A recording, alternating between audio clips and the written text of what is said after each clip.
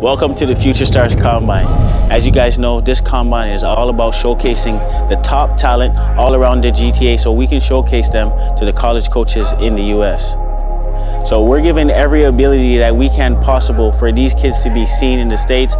Unfortunately, because of the COVID pandemic, coaches weren't able to really travel or be able to see majority of these players.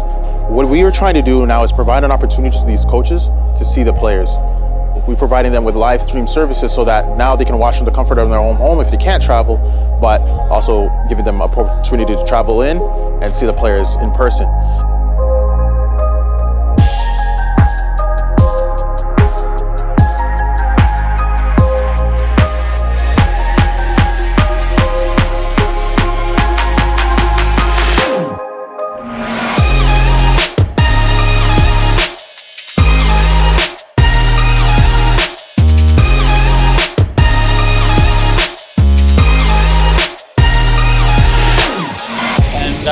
We believe in the same things, right? We believe in helping young athletes get to that next level.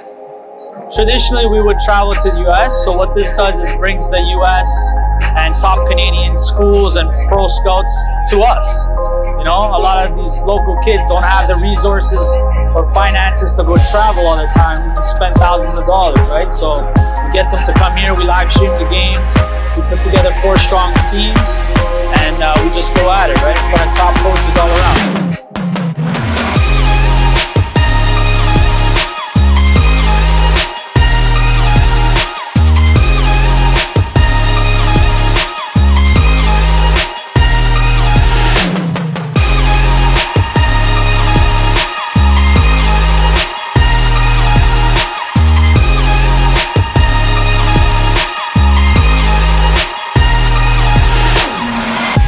First, I want to go through the college level. I'm hoping for a scholarship this year to any NCAA school.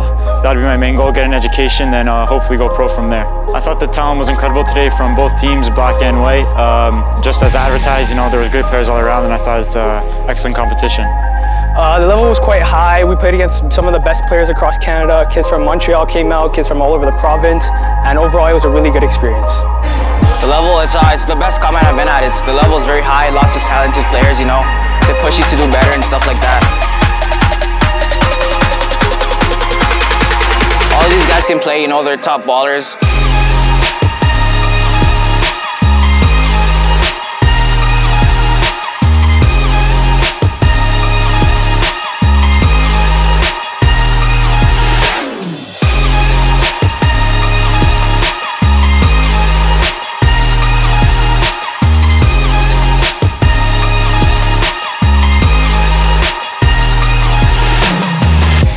So I think it was a great turnout today. You know, lots of coaches tuned in virtually and great amount in attendance as well to see the players post-pandemic. And they really showed out real well.